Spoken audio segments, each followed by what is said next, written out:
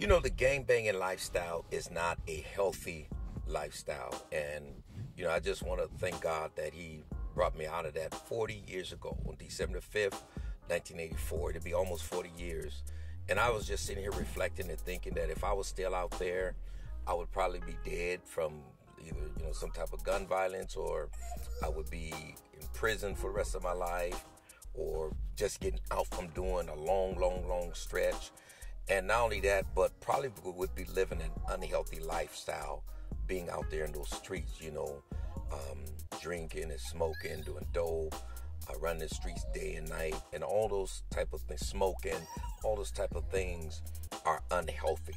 I don't do none of those things, but if I don't eat right for a day, and if I eat some sweets or different things like that, or and then wake up the next morning, I'm feeling kind of wheezy and little, sick not sick, but feeling different, So I can imagine those that are on drugs and drinking and running the streets, taking whatever they're taking and doing whatever they're doing. I can imagine how year in, year out, it's taking a toll on your body and on your health and so on. So I really thank God for bringing me out and helping me at the age of 61.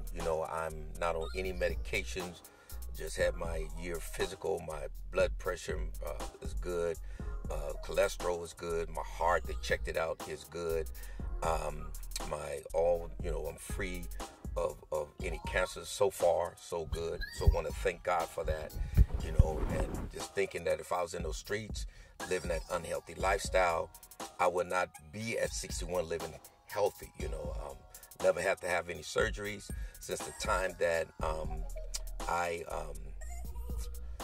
been in church, never had a stay overnight in the hospital other than going to the hospital, different places where I cut myself or going for physical or something like that, might injure myself somewhere, but never because of sickness have to spend a night in the hospital, not on any canes, any wheelchairs or anything. God has been good to me.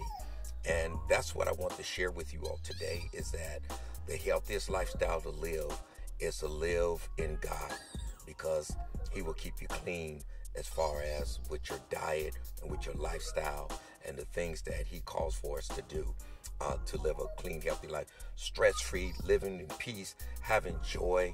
The scripture says that the kingdom of God is not a matter of eating and drinking, but righteousness, peace, and joy in the Holy Ghost, or Holy Spirit. So most definitely thanking God for the healthy lifestyle that He has given me, and so on.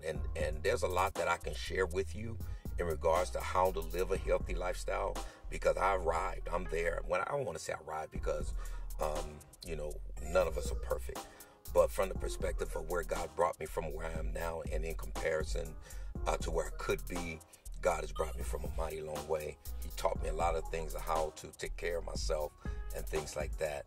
And so that's why I want to take you on this journey with me and show you how at a young age you can take a lot of preventive measures to prevent yourself from, when you get 61, from being sickly and can't walk on a cane, in a wheelchair, or sick and have to live off of medication. If you don't take the medication, you'll die.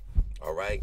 So I want to share some of those things with you and take you on that journey. But what I need you to do is to like, share, and subscribe, right? I'm at around 780 subscribers. It's been real challenging for me, because I'm not doing all that crazy and stupid stuff that people do to get likes and subscriptions and so on. But subscribe so I can get those 1,000 subscribers, and then I can really take you live on some of the journeys that God has taken me on, and how to live a healthy lifestyle. And I've been married, going on 38 years. July 5th will be 38 years, one wife, you know what I'm saying? And God has been good to me all these years, and so on, living a healthy lifestyle. All right. Hope to share some of this with you very soon. God bless.